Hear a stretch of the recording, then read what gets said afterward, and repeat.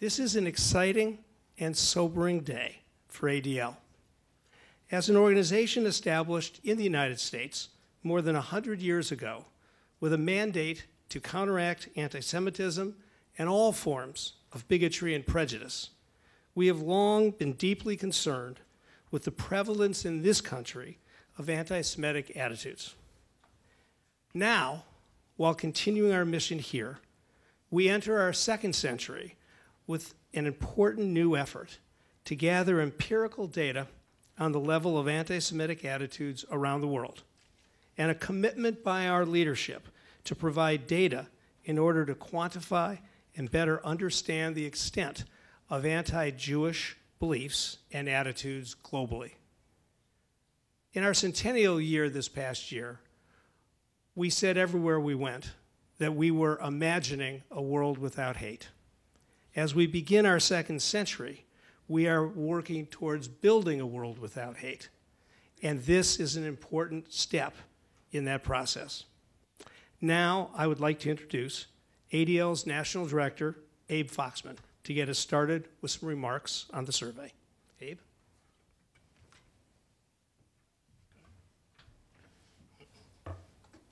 Thank you, Barry. Good morning. The Anti-Defamation League was founded in 1913, as you know, to combat anti-Semitism. But even at that time, we took upon ourselves the responsibility to stand up against all forms of bigotry. But the primary purpose of the organization then and to this day was the struggle against anti-Semitism. In those early decades, ADL's focus was on the United States, where discrimination and bigotry against Jews were real and present.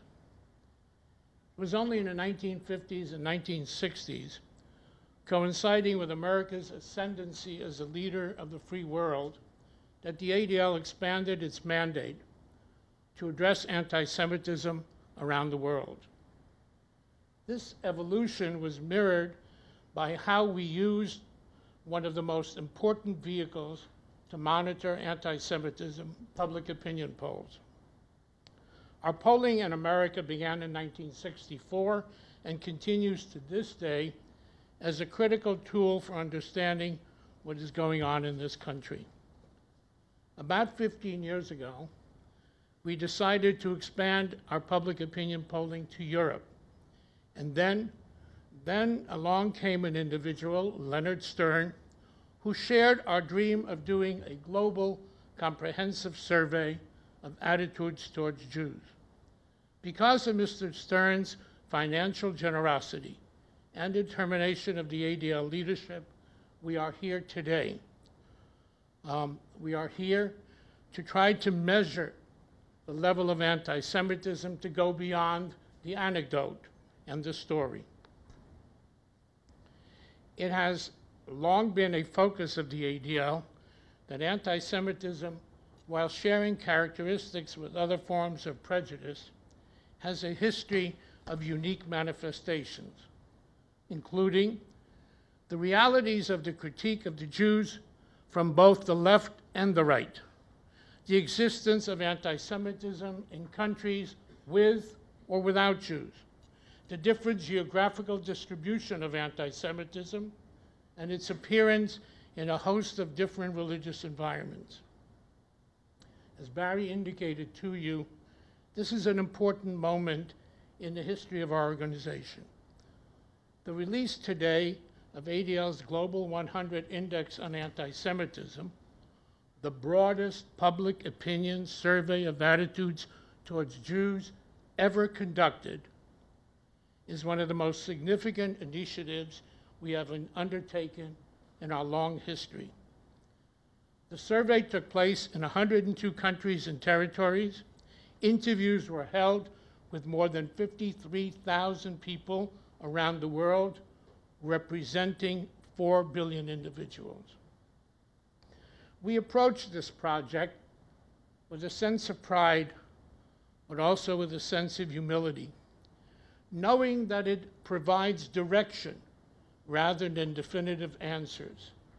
The ADL Global 100 will form a baseline for further considerations of anti-Semitism, Holocaust awareness, and other attitudes relating to the Jewish people and the Jewish community.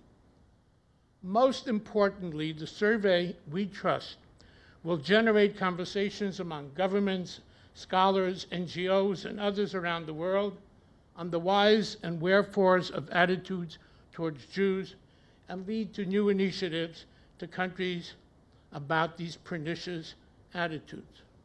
I've already had a response from the Prime Minister of Greece, who had learned of our findings, requesting that we come and visit, discuss the poll, and to build together an approach to counter the anti-Semitism in his country. Our findings are sobering, but sadly not surprising. More than 1/4 of the people surveyed, 26%, or over 1 billion adults, today harbor anti-Semitic attitudes. Okay.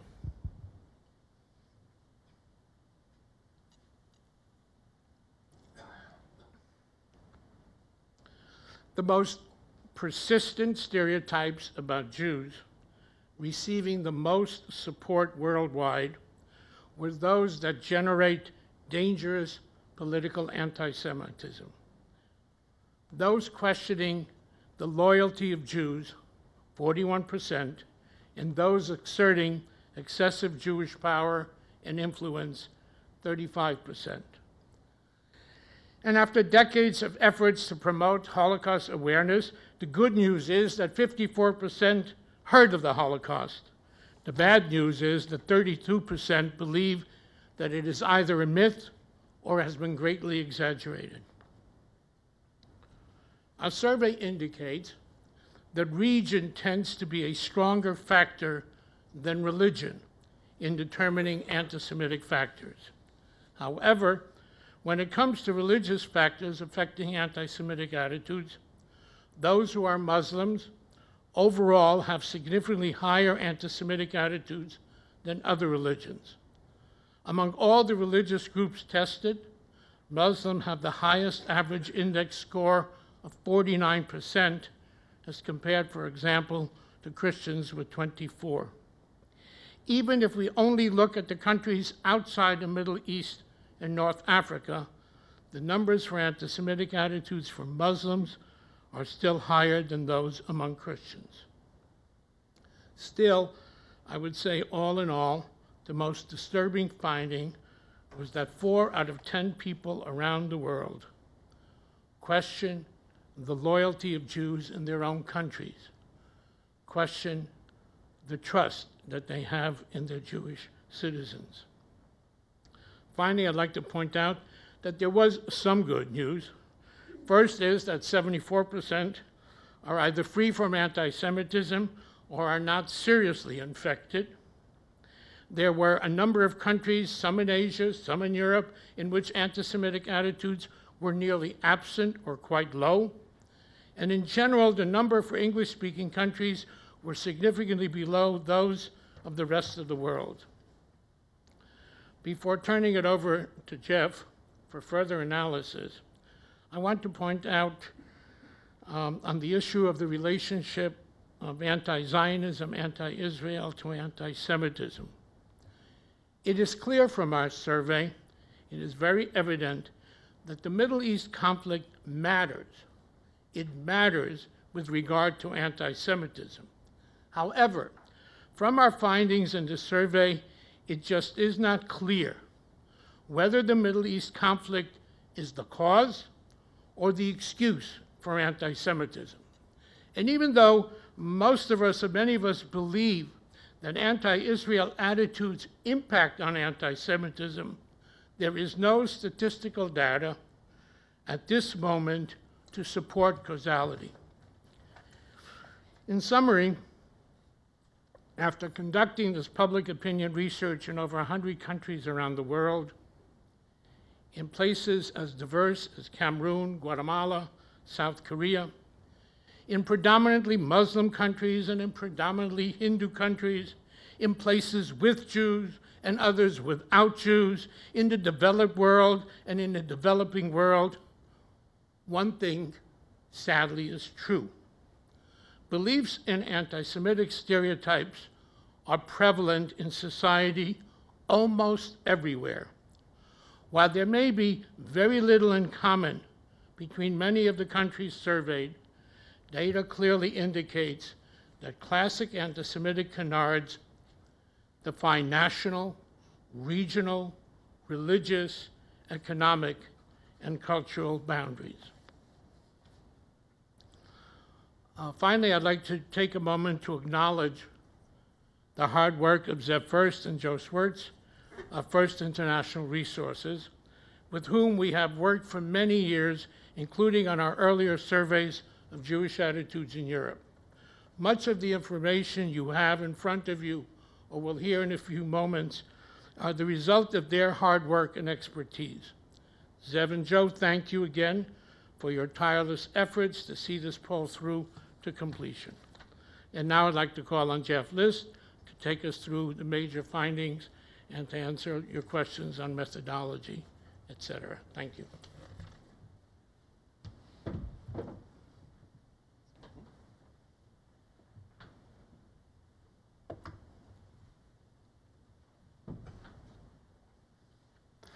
So, thank you, Abe. Thank you, Barry. You'll see, as Abe mentioned, that we conducted 53,100 interviews. But there was a lot of work to get to that point. With Mr. Stern's generous support, ADL worked with FIR. We partnered with them to help with data collection and analysis on the survey. And we conducted interviews between July of 2013 and February of 2014. There were two waves of the survey, one in the summer of 2013 and one in the fall, stretching into the winter. And obviously in fielding these, we had to take into account religious holidays, political events, in some cases weather-related events. But we were generally very fortunate in the fielding of such a massive survey. The expected margin of sampling error for the global results that we'll be discussing is 0.97%. When we talk about country-specific results, most of the countries included 500 interviews each with a margin of sampling error of plus or minus 4.4%. There were some countries that had 1,000 interviews, and for those, the margin of sampling error is plus or minus 3.2%. These interviews were conducted with the methodology that was appropriate to each country, varying from face-to-face interviews to surveying on a combination of landlines and cell phones. The interviews were conducted in 96 languages, which included a lot of dialects and pidgin versions of languages, as well as region-specific versions of languages. For the regional and global numbers that you'll see here, we weighted the data by population, so that the adult population of the countries was represented proportionately in providing a weighted result. Throughout the presentation, we'll talk about numbers in 7 regions: the Americas, Western Europe, Eastern Europe, the Middle East, and North Africa, which we will sometimes refer to as MENA, or MENA in an abbreviation in the deck, Sub-Saharan Africa, Asia, and Oceania. You'll see that the surveys included countries with populations of almost 6 billion total people, which is 85.9% of the world's population, and adult populations in these countries of over 4.1 billion people, 88.4% of the world's adult population. These surveys were all conducted among adults 18 and over. The countries that we included comprise 96.9% of the world's GDP, and we did interviews in 9 of the 10 largest countries in the world in terms of population. The only one of the 10 largest that was not included was Pakistan, and if you go to the 20 largest countries in the world, the only other country that was not included was the Democratic Republic of the Congo, which was a conflict zone at the time. We created index scores for these countries and for the world and regional averages based on a series of 11 stereotypes about Jews. Respondents were asked if each of these statements was probably true or probably false. And the index scores that you'll see represent agreement with a majority, 6 of the 11 stereotypes, including Jews are more loyal to Israel than to the country or the countries they live in. That question was asked slightly differently depending on whether or not the country had a significant Jewish population, and as Abe mentioned, 41% agreed with that. It was the highest of all the index statements. Followed by Jews have too much power in the business world, Jews have too much power in international financial markets, Jews think they are better than other people. Jews don't care about what happens to anyone other than their own kind. People hate Jews because of the way Jews behave. Jews still talk too much about what happened to them in the Holocaust. Jews have too much control over global affairs. Jews have too much control over the United States government. Jews have too much control over the global media. And Jews are responsible for most of the world's wars. So as Abe mentioned, the ADL's Global 100 index score is 26%, representing 26% in the countries surveyed who agreed with a majority, 6 out of the 11 stereotypes. That translates to 1.09 billion people worldwide. The average index scores varied by region, with the highest in the Middle East and North Africa at 74%, followed by Eastern Europe at 34%, Western Europe at 24%, Sub-Saharan Africa at 23%, Asia at 22%, the Americas at 19%, and Oceania at 14%. Also, as Abe mentioned, the average index score in English-speaking countries at 13% was lower than the 26% global average. Just as a point of comparison, in Spanish-speaking countries, the number was 30%. You'll be able to find on the website index scores for each individual country. I won't belabor these here. This slide shows the 50 highest.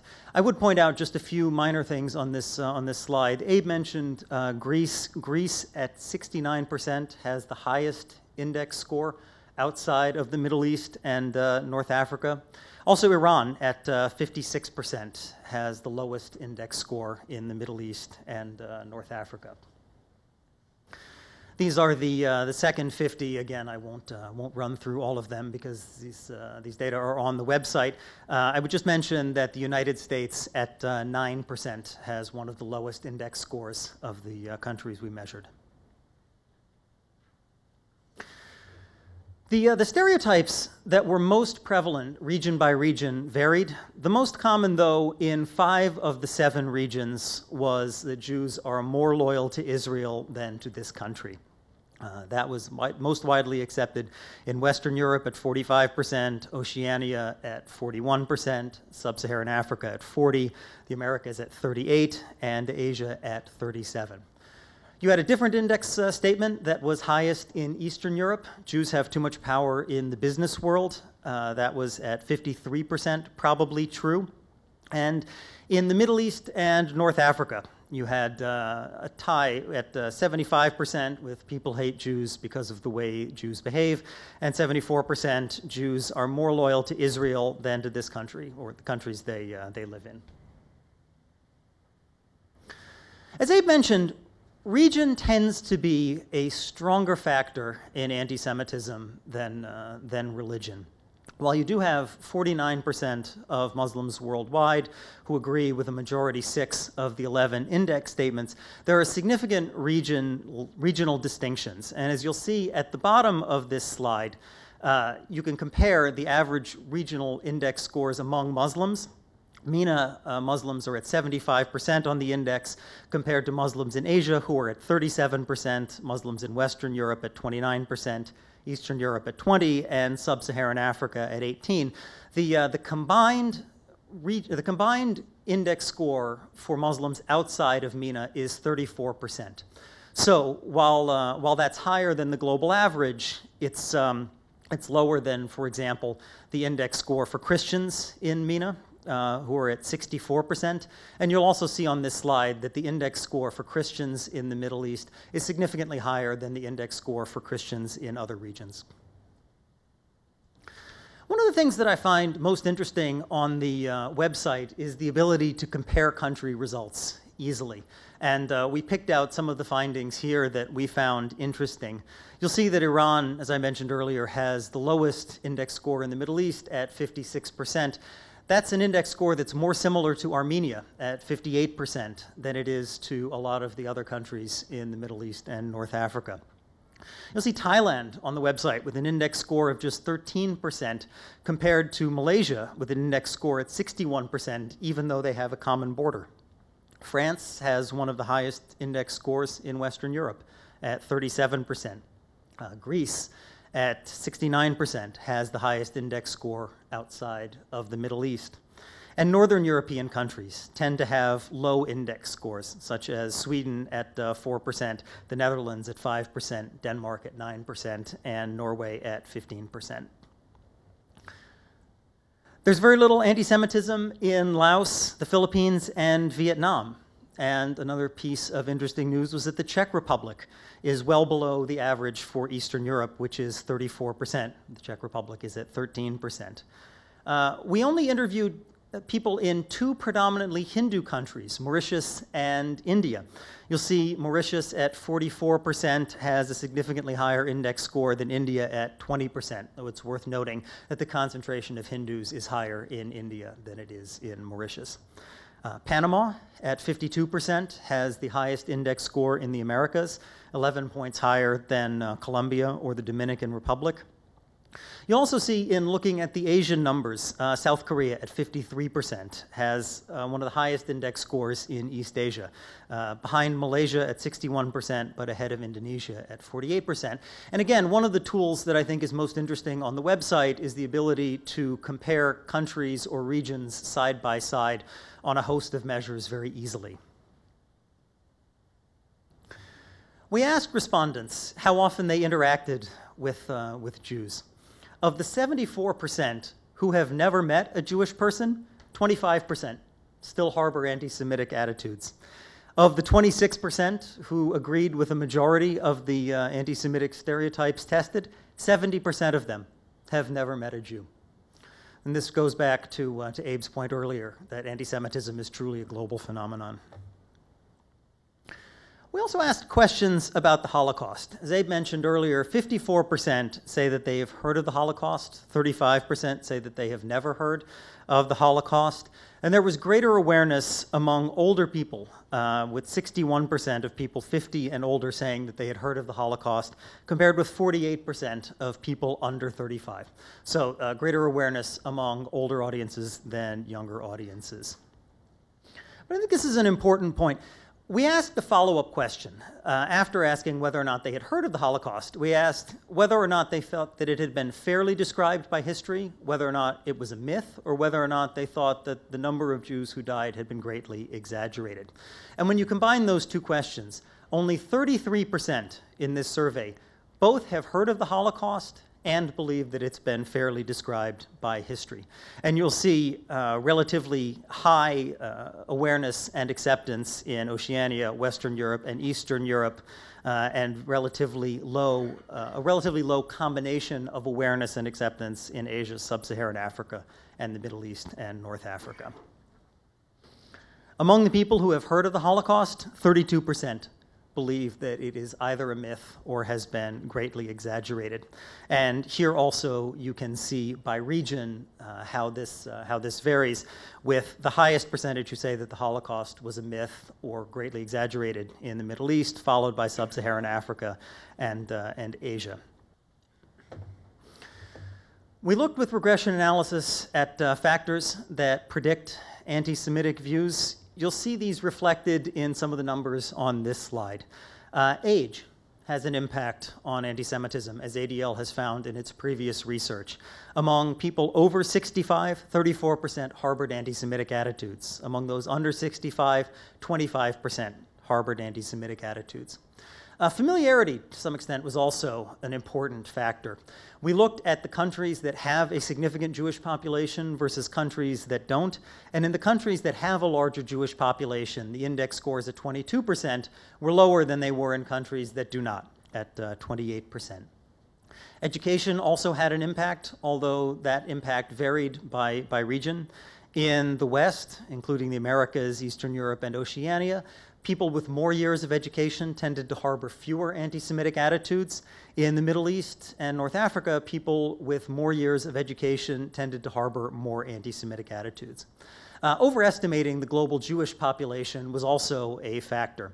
Among the people who believed that Jews comprise more than 10% of the world's population, 38% harbored anti-Semitic attitudes, compared to 28% of people who believed that the Jewish population was 1% or less of the world.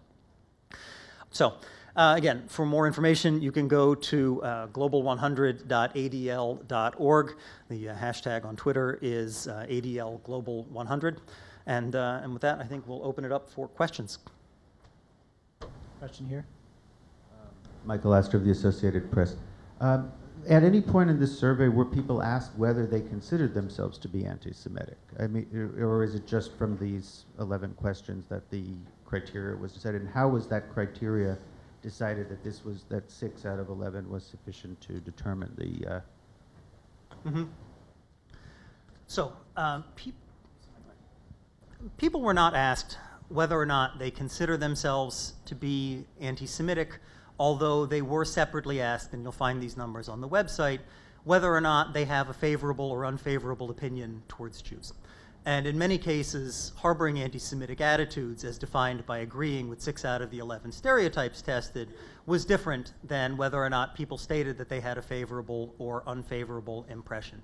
These index statements are based on a series of questions that ADL has been asking for over 50 years now, originally designed to get at a variety of different kinds of anti-Semitism. The original study that the survey was based on had identified stereotypes of Jews as such things as moneyed, clannish, power-hungry, controlling, prideful, and so you'll see a variety of statements. And anti-Semitism can mean different things in different places, which is why we didn't want to set the bar for harboring anti-Semitic attitudes at only a few of these, and wanted to make sure that we defined it as agreeing with a majority of the 6 out of the 11. We also find that bigots don't believe that they are bigots. It means you ask people, are you favorable? And they say, yeah, some of my best friends are Jews. However, then you ask them about some of the stereotypes, and they believe them and support them. So, the fact, your self-image, even there's also the sophistication of knowing to say what to say to an interviewer. But then when you ask specific questions, the bigotry surfaces. Michael Tuchfeld, Makor Rishon, Israel. I would like to ask 2 questions. Number one, do you have any data that compare these findings with former surveys you have made about anti-Semitism? Is it a growth? Is it going down, up? We didn't hear anything about it. And the second question is, I doubt, why is the question of being loyal to Israel more than the country that you live in considered anti-Semitic? I find it hard to, because if I think as an Israeli, if I ask an American in Israel, who is he loyal to more, to America or to Israel? And he said, America. Said, okay, I don't hate you for that. Why is it anti-Semitic? All right, your first question is, there is no comparable data because this is the first time that such a broad poll has been undertaken, 100 countries at the same time, more or less at the same time, with the same data, et cetera. There are some comparisons to polls that were taken individually. We've taken polls in European countries, we've taken polls in the US, so you can find some of the comparisons to see. In the US, for example, when we started in the 60s, the index in the United States in terms of anti-Semitism was about 30%. Today, we're talking about 9 or 10. You can compare Europe, we have that, you can get it on our website. We used to do it every 18 months or 2 years. But globally, there's no such thing. This will establish a database, which hopefully the next time we'll be able to compare what it was like and whether it's changing. Your second question is, the canard, the charge, the stereotype that Jews can't be trusted, that they can't be trusted as citizens, they can't be trusted as, the whole conspiracy theory of Jews is the Jews lust for power, lust for control. That's the conspiracy of the protocols. It's why Jews have been expelled throughout history. They weren't loyal, they weren't loyal in terms of the states who were Christian. They weren't loyal in states that were Muslim. Loyalty is a basic canard directed against the Jews, that you cannot trust them. They only care about themselves. They're only interested in themselves at the expense of. Look at Nazi Germany. Hitler started not with Aryan supremacy and not with the master race. He started how the Jews sold out Germany for money and for their own interests. So this is a canard that's been part, unfortunately, of the history of anti-Semitism, and we paid a dear price.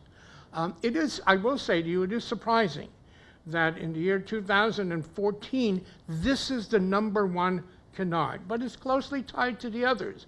The Jews control. They control media, they control the United States, they control finances, all for the purpose of doing for themselves at the cost of others. So it's a very clear anti-Semitic canard. I would only add one thing to that, and that is that we didn't define harboring anti-Semitic attitudes solely as agreeing with that stereotype. In order to register on the index scale, you had to agree with 6 out of the 11, which requires a broader definition of anti-Semitism. I have 2 questions. First of all, just I don't know if this is frivolous or not, but as a filtering question, did you ask people whether they knew what Jews were in Laos or in Malaysia? We asked people whether or not they were favorable or unfavorable towards Jews, and as part of that question, if people didn't know, they said so. And you do see in those countries, Laos and Vietnam, much higher percentages, as you do in Asia in general, much higher percentages of people who say they don't know on that question, and also higher percentages of people who say that they don't know on the index statements when we ask them if they're probably true or probably false. So just to connect to the previous question asked by Michael Tuchfeld. So there are countries in which no Jews live. And in these countries, the perception that Jews are more loyal to Israel could be influenced by whatever meager information they read in the news, which may be AIPAC or very, very little information. And I'm not sure that it's an indication of anything for people who do not know Jews and do not know how Jews operate in a state, when they are citizens of a state, to come to the conclusion that Jews are more loyal to Israel. That's not an outlandish conclusion to make from just reading the news if you don't know what Jews are and if you've never met a Jew in your life. Ignorance is no excuse for bigotry. The fact that they don't know that much doesn't excuse the fact that they come to a certain conclusion, to a certain judgment.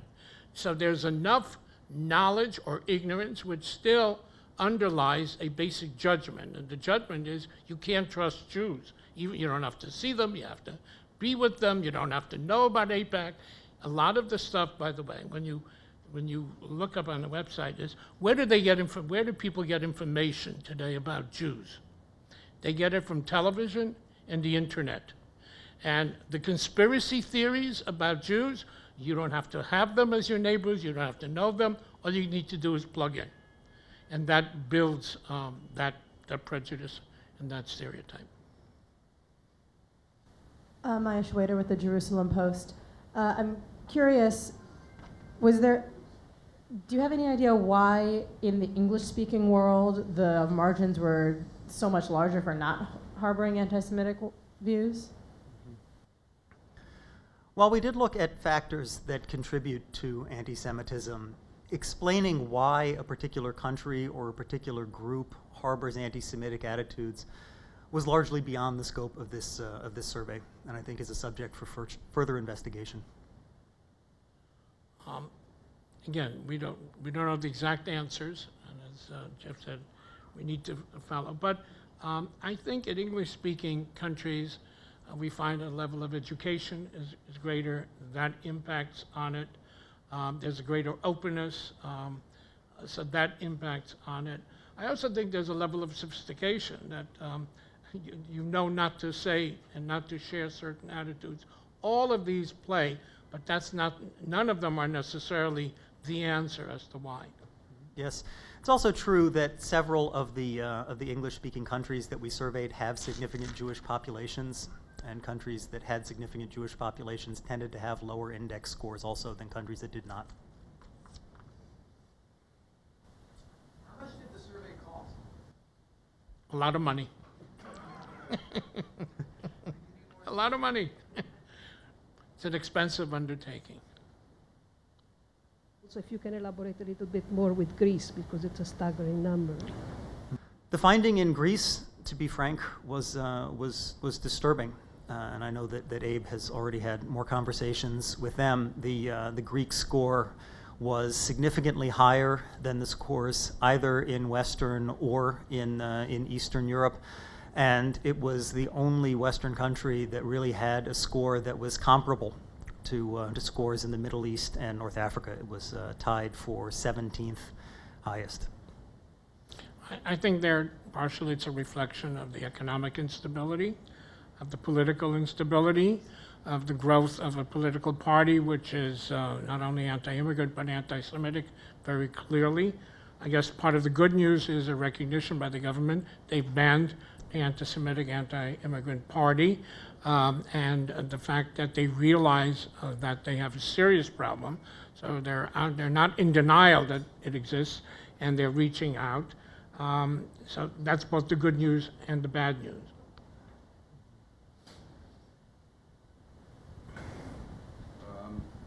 Did you see the Pew Research survey that was out yesterday, which found that which found, first of all, it sort of corroborated, if it needs any corroboration, the finding about Greece. But it found that sentiments against Roma and against Muslims in Europe are way higher than against Jews. So does that change your perception? I mean, is it a case, do you think it's a case where there's just a lot of anti-foreign feelings, which are now in Europe, for example, directed more against Muslims than they are against Jews? And should that change our perspective of the findings of this poll, at least in pertaining to Europe? Well, you'll find on the website comparisons in favorable versus unfavorable ratings for Jews versus Muslims in different countries. We didn't test attitudes towards Roma, but the purpose of this survey was to get a benchmark look at anti-Semitism around the world, to test perceptions, to test agreement with these 11 stereotypes, and we focused in more depth on that. I think that we'll obviously track some of these other measures going forward, but I think that while there are places where there is general anti-foreigner or anti-religious sentiment, as reflected by broader unfavorable attitudes towards other religions, I think that when you look at 26% globally who agree with 6 out of these 11 statements, or the equivalent of over 1 billion people in these countries, it's a pretty striking finding. I think what we have found is that prejudice rarely stands alone. That is, if people who are prejudiced usually not only don't like one, but they don't like a lot of others. It's usually the other. So we're not surprised because again, there's an anti-immigration, there's a nationalist movement, but we have unfortunately historically always been part of whatever anti. So, we're the victims in terms of immigration, even though Jews could have been there several hundred years. We're also part of the anti-nationalists. So that, these are new manifestations or old manifestations taking on political expediency, but the Jewish quotient, the anti-Semitic quotient, continues to be there. So let's say in some country it's more directed against Roma for the moment. That doesn't stop them from being anti-Semitic. It's still there. It doesn't vitiate, it doesn't replace, it's just an addition to. And a question from Religion News Service in Washington. Isn't the bar for anti-Semitism set too high? It seems as if you answer probably true to a mere 3 of these questions, you would be anti-Semitic. The answer is yes. But yeah, we set it high purposely. So we, to talk from perspective of the ADL, we frequently get accused of creating or seeing anti-Semitism everywhere. And we're very conscious about the credibility. In my personal view, if somebody believes in 3 of those, you know, there's a bias against Jews. You've got a problem with Jews.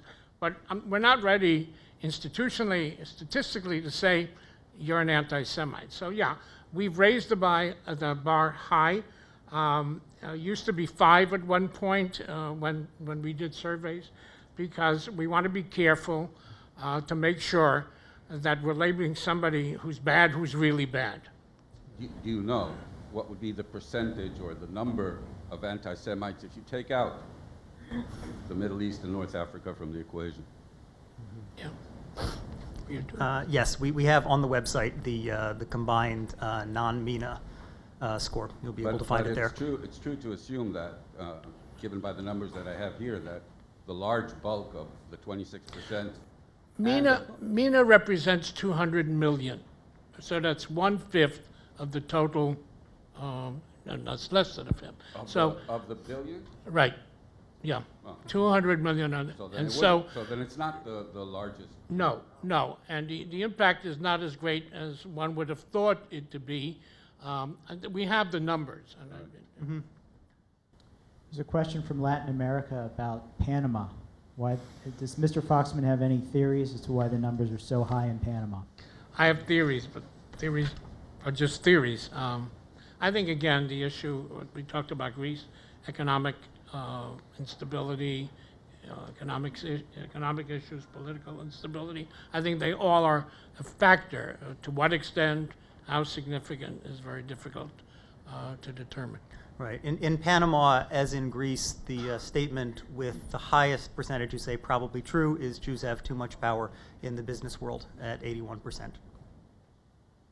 I think if you would look at both those countries and look closely at the media in the last year or so, or even 2 years, the focus in the media about finance, Jews in finance, accusations of Jewish control are out of proportion, and therefore it does leave an impact. Question, how do your statistics compare to pre-World War II sentiments about Jews?